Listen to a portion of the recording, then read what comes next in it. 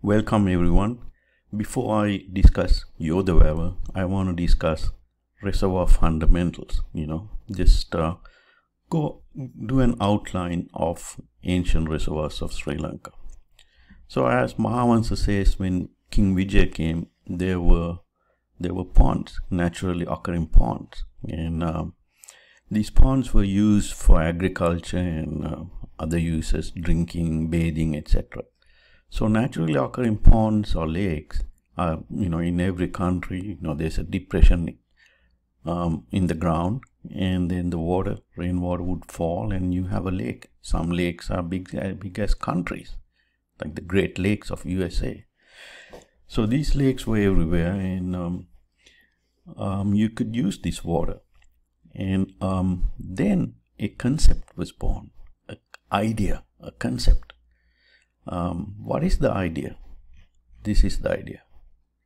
This is the idea. This idea was somebody, we don't know who that was, somebody in Sri Lanka or probably in other countries too, thought, well, what would happen if we build something like this?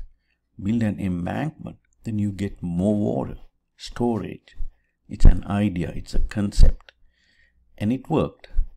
And later you would see this little idea was expanded into building very, very complex structures and systems, hydrology and flow mechanisms. All these, strength of structures, pressure, speed, velocity of water, all these were incorporated.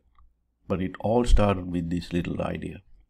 Now, in the world, you could see this happening in other countries too. In India, we know that they were very fond of horoscopes. Everything they did as per horoscopes.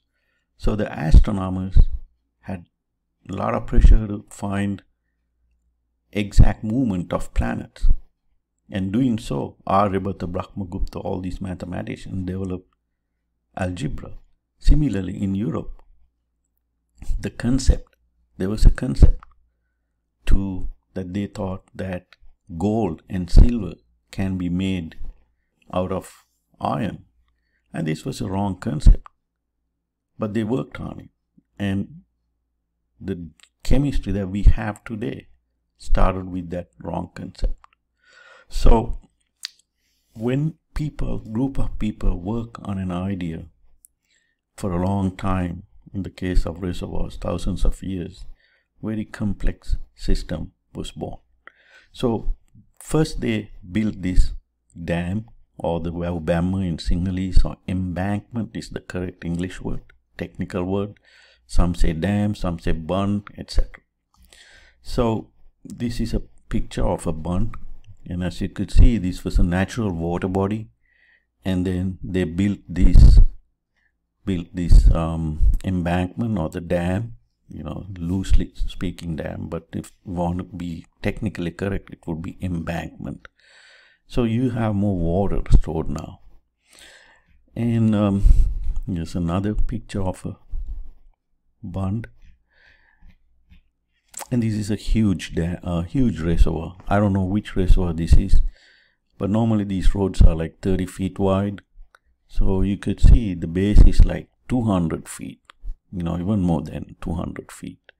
So this is a huge embankment, probably Giritale or something like that. I don't know exactly where this photo came from. So this is the dams.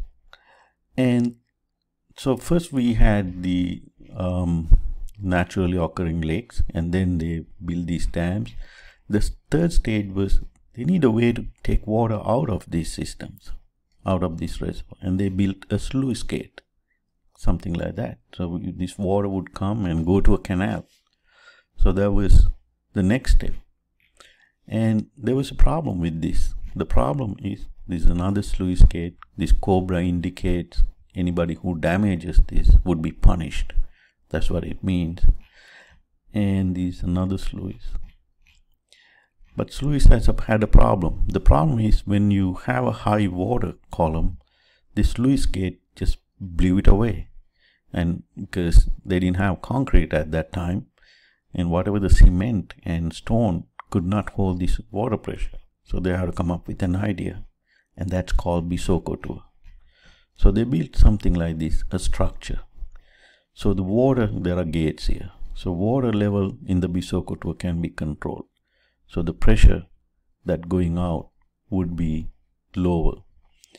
And so there are these gates. The water coming in, you could lower these gates, lift it, and control the water pressure.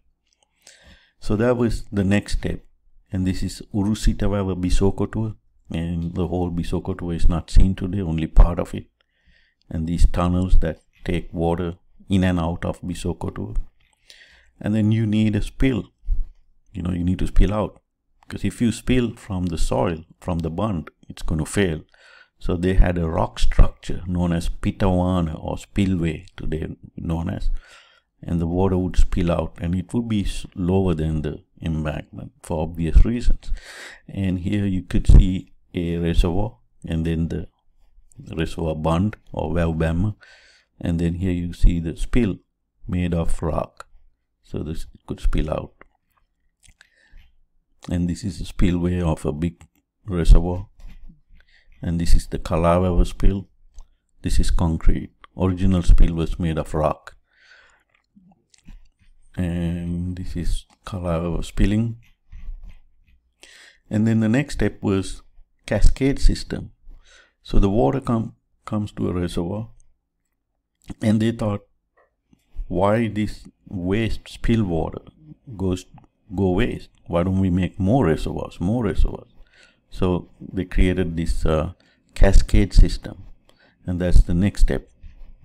And then during dry period, still there's no water, there's no rains. Then the idea came, these rivers, these permanent rivers like Maveliganga, Abanganga, Kadamba Nadi, today we call Malwatuoya, Kalaoya, all these rivers, they don't dry out. So they said, why don't we build an anicut, Gallamuna, and build a canal. Longest canal built at that time is Alisara of Mahavansa, which is today known as Alahara Canal, started by King Wasaba and gradually developed and built to expanded by King Mahasen. So these canals were made, and these canals and these Gallamuna or anicuts were made, and they cross roads, and they cross other streams. So there was technology here. They got to do these things. To cross a stream, you have to build various structures, and they did that, and then feed a reservoir. So eventually it gave rise to a very complex system. Now here in this case, this is the Alahara Canal. So they had a Digamandula anicut in Abanganga. The water comes along, and there are sluice gates in the canal, and water goes to various reservoirs, and then these large reservoirs, Mineri, etc., and then goes through to other small reservoirs. And a very complex system was developed, and all that from one simple idea, that is, save water and use it, utilize it.